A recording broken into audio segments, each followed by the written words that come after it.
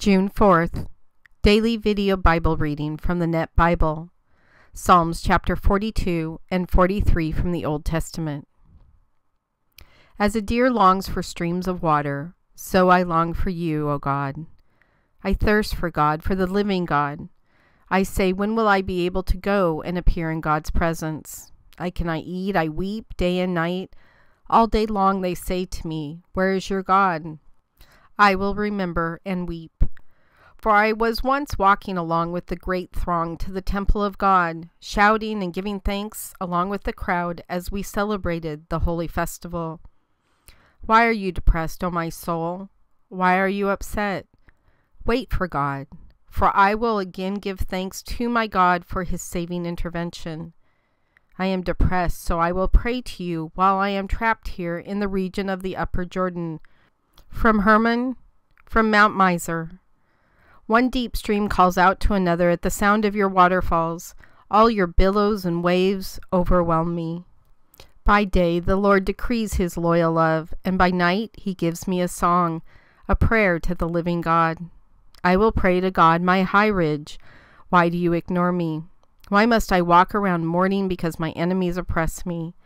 My enemies' taunts cut into me to the bone as they say to me all day long, where is your God? Why are you depressed, O my soul? Why are you upset? Wait for God, for I will again give thanks to my God for his saving intervention. Vindicate me, O God. Fight for me against an ungodly nation. Deliver me from deceitful and evil men. For you are the God who shelters me. Why do you reject me? Why must I walk around mourning because my enemies oppress me? Reveal your light and your faithfulness. They will lead me. They will escort me back to your holy hill and to the place where you live. Then I will go to the altar of God, to the God who gives me ecstatic joy, so that I express my thanks to you, O God, my God, with a harp. Why are you depressed, O my soul? Why are you upset? Wait for God, for I will again give thanks to my God for his saving intervention.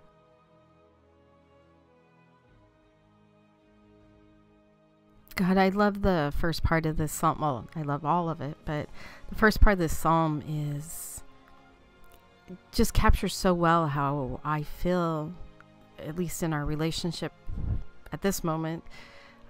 It's taken me a long time to get here, where I am madly in love with you. And I just can't wait to be with you, to talk to you, to read your word. I get so excited watching you work in people. And this is very much that painful feeling when you're away from somebody that you love. When you don't feel them next to them, they're not physically there. And you wonder when you can be together again. So I love this first part. I know that he's talking about a longing for you because he's physically away from the temple. But sometimes I feel that with you as well. You're physically not a person here on earth anymore. And so I can't see you or touch you. And so it's been interesting learning in my relationship with you how to change that. You know, those were senses you gave us as humans, and yet I can't use those with you, and I have to replace them with faith. And instead of physically seeing you, I instead get to see and watch you work in other people's lives, and I have to be intentional about watching for those things.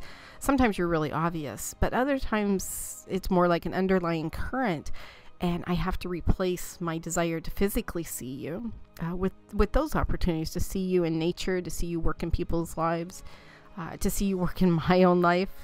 We're always working on my stuff.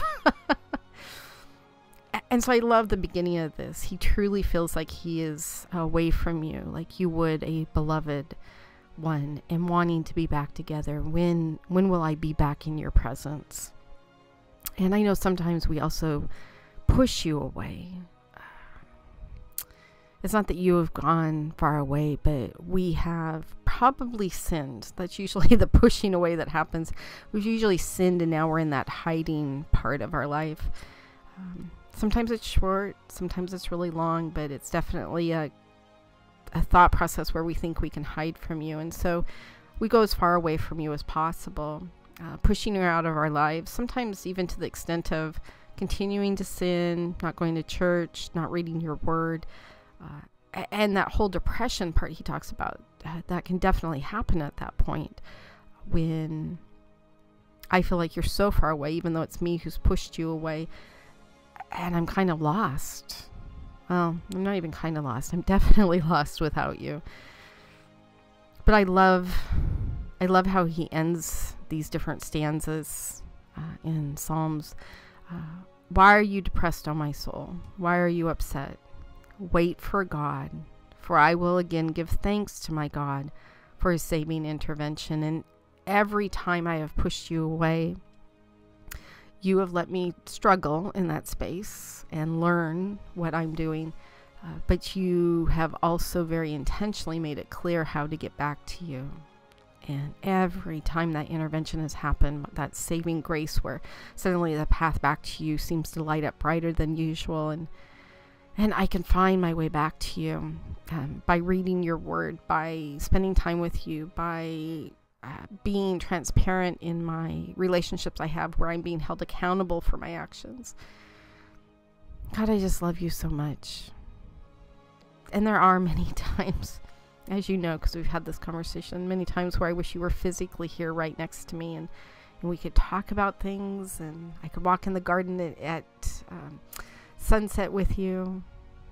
But I realize that right now that's not a possibility. But someday, maybe soon, maybe in the future, I'll get to do that, and that will be absolutely amazing. In the meantime, God, help keep me faithful. Help keep me and my attention focused on our relationship, on that amazing love that I have for you, the powerful love that you have for me, and don't let me mess it up. Keep me safe from harm. Keep me safe from temptation. I know you promised to always show me a way out. And when I sin again, because I will, light up that path for me again, please, so I can find my way back to you. So my morning turns into joy, ecstatic joy. I love you very much. In your son's name I pray. Amen.